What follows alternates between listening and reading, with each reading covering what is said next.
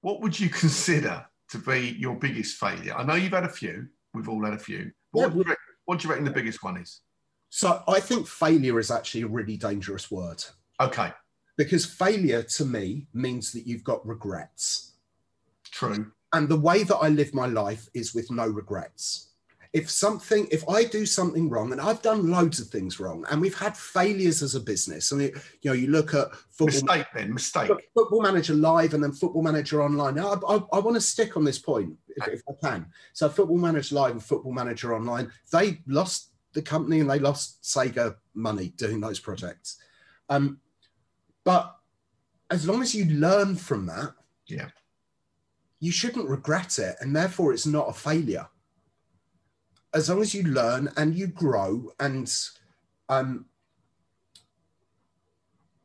don't do the same thing again, then it's not a failure. To me, we haven't failed as a business because we're still here. Yeah. 28, 29 years down the line, we're still here. We were bought by Sega, yet the two founders and me, the other director of the studio, are still at the studio. Around 25 of the 35 people who were there 15 years ago when we sold the studio are still at the studio. We provide careers for people. We don't provide jobs. We're growing. So sure, we've made mistakes along the way. Everyone does, but as long as you learn from those mistakes, you can actually grow from them. So if I look at mistakes, definitely Football Manager Live and Football Manager Online, but I wouldn't change it for the world. Yeah. Because we learned from it and we got some really great technology from it. I think there were a lot of mistakes in the way that we dealt with IDOS, which were also the way that they dealt with us. I look back on some of the emails.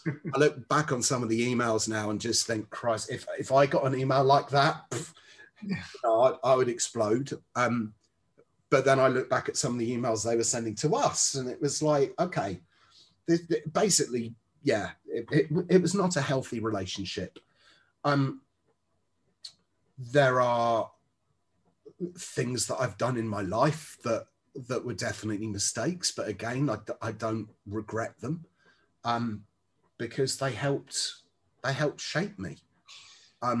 I'm glad you said that, because it wasn't a trick question. It was a genuine question. But the more you talk about that stuff, the more I think, you know what, that's exactly the same attitude I've got. People say, I've had some real blows, but I think that resilience word is underplayed. And what I don't want it to be is to be a discussion around, you've got to be really smashed around in order to sort of become tough, because that doesn't do anyone any good. But what you've got to have is, you've got to have a support network around you. And that's important. Those who've got it don't realise half the time they've got it until they see those without it. And, the support network can be, a family. It can be friends. It can be the first job you had. It can be mentors and things like that. But I think you've got to be confident enough, without being arrogant, to understand that not everything you're going to do is going to be termed successful.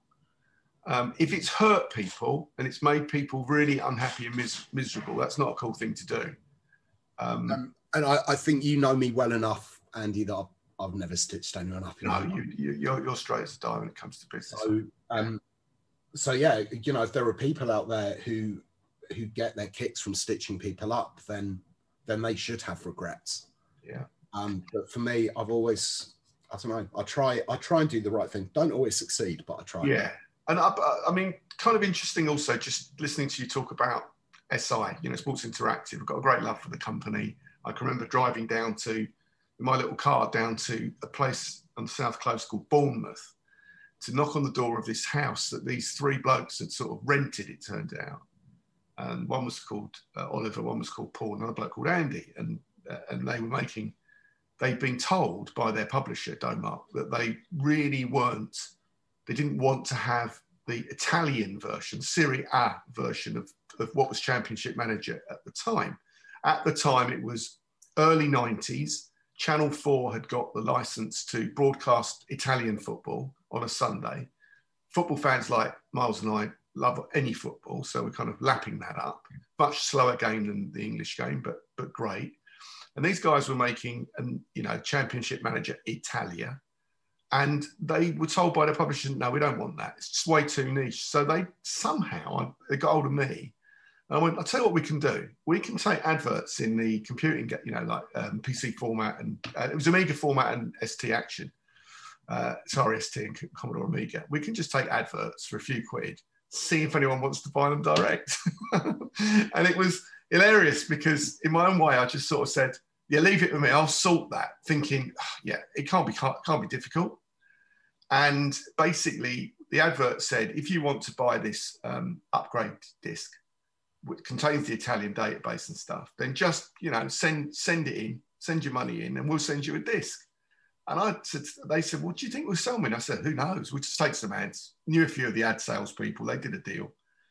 And soon after publication, the office that I had my producer's business, literally the post office were ringing me saying, we've got a lot of stuff here for you. We're bringing sacks of it around. And it was like, oh, fuck. What is all this? And it's like, it was just their audience reading the mags going, yeah, I'll have some of that. I think it was like $4.99 or something. Well, I was one of them. And we were overwhelmed, right? And I still don't know to this day whether Ovenpool actually got permission from IDOS to do that. Well, I don't know. But what was interesting was doing that proved to Domark and became IDOS that there was a demand, and suddenly they wanted to publish it. They little box. The Belgian league update didn't do as well, and neither did the Scandinavian one. But but the beauty of the Scandinavian one is that actually opened our audience up in Scandinavia, and our tech director, a guy called Sven Fernie, ended up working in the studio. I was part of the community at that time. I was a modder on Championship Manager. I used to do a World League update for it that changed the whole game into a World Super League. And Sven taught me how to publish it online. There was someone else whose data editor I used to use, which was either Sven or Graham Kelly, that I used to use their data editor to make it. And they all ended up working in the studio. There was an IRC channel that we used to have called #Champman. IRC it's basically called Discord now. Yeah, it's Discord, exactly. And it wasn't cool in the 90s. But loads of people from that channel have ended up working at the studio and been there 20 plus years. Mark Duffy is our dev director, used to do a website for Ovenpool when he was 14. I remember Mark joining the company, and Mark's still there. It's fantastic to see.